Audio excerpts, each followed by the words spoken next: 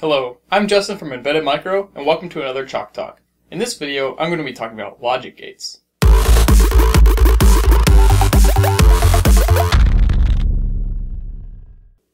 Logic gates are the basic building blocks to any digital circuit or logic function. It's kind of similar to how addition, subtraction, multiplication, and division are the core building blocks to any mathematical function. There are four basic kinds of logic gates: AND gates, OR gates, XOR, and NOT gates. First, I'm going to be talking about the NOT gate. The symbol for a NOT gate looks something like this, where you have a single input and a single output. It's actually the only logic gate that has one input. Now, it's important to note that while we're talking about logic functions, there are only two valid types of values that an input or output can take. That is true or false, 0 or 1, or high or low. These three sets are interchangeable for most purposes. To understand how this gate works, it sometimes helps to draw something what's known as a truth table. The truth table for a NOT gate looks like this.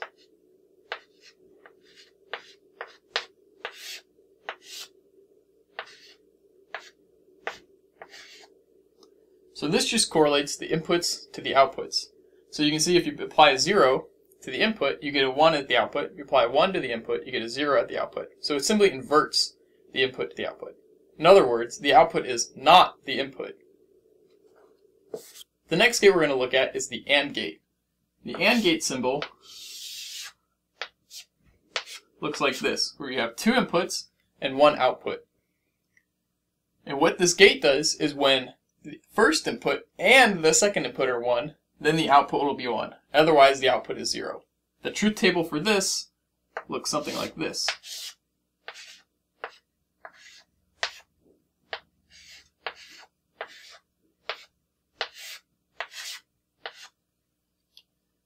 And in this table, this is one of the inputs, so I'll call it A, and this is input B. So I'll say this is A and B, and then these are the outputs. So since we have two inputs this time, it's easier to draw it with one of the sides as one of the inputs and the top as the other input.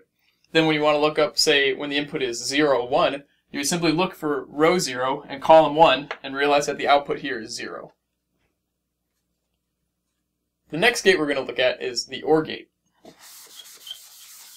An OR gate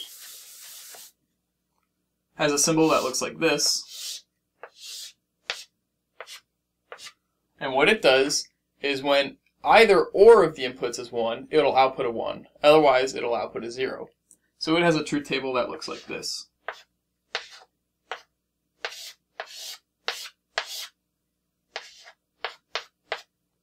So when either one of these inputs are 1, the output is 1. Finally, the last gate is an XOR gate, and it has a symbol that looks like this. What an XOR gate does is that it only outputs 1 if either of the inputs are 1, but not both. In other words, it's an exclusive OR. So it has a truth table like this.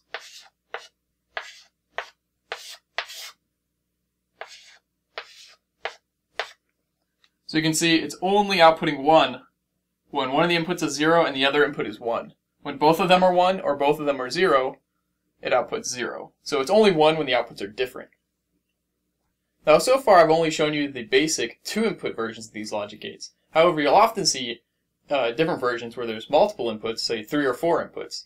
Now, these are really just multiple of the two-input versions chained together. For example, to make a 3-input AND gate, you have something that looks like this.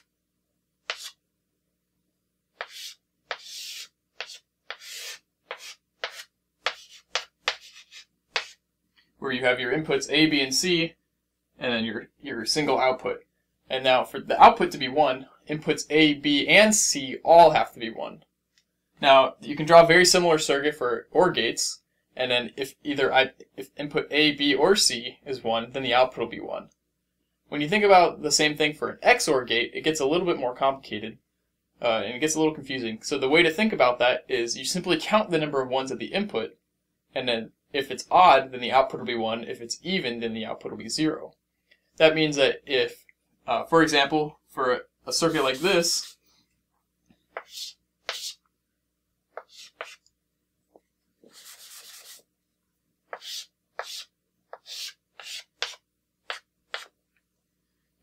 A, B, or C is 1, then the output will be 1. And if A, B, and C are all 1, then the output will also be 1, because those are the only two cases where the number of 1s on the input are odd.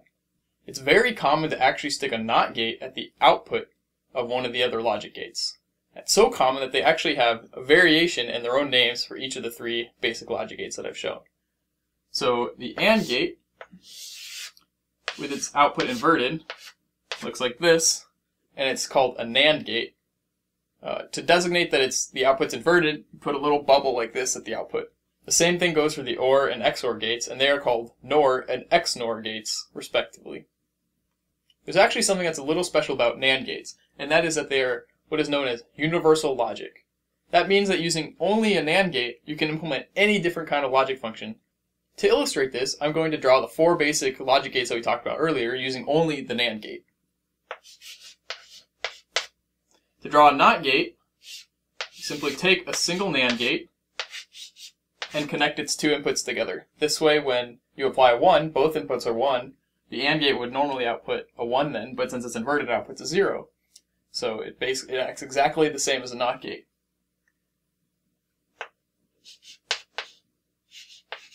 To do an AND gate, you simply take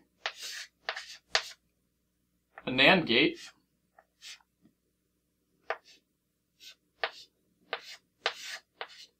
and invert the output. So these inverters basically cancel. An OR gate is simply a NAND gate with two inverters on the inputs.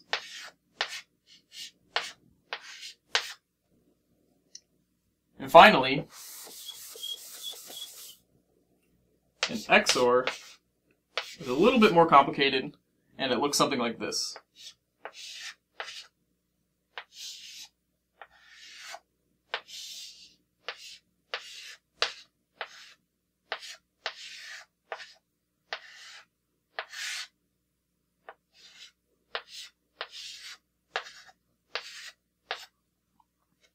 So this shows you that you can make those four basic logic gates out of just NAND gates, and using any of those basic four logic gates, you can make any logic function. I hope this video has given you a basic understanding of the various logic gates and their functions. Make sure to head over to embeddedmicro.com for lots more tutorials. Thanks for watching, and I'll see you next time.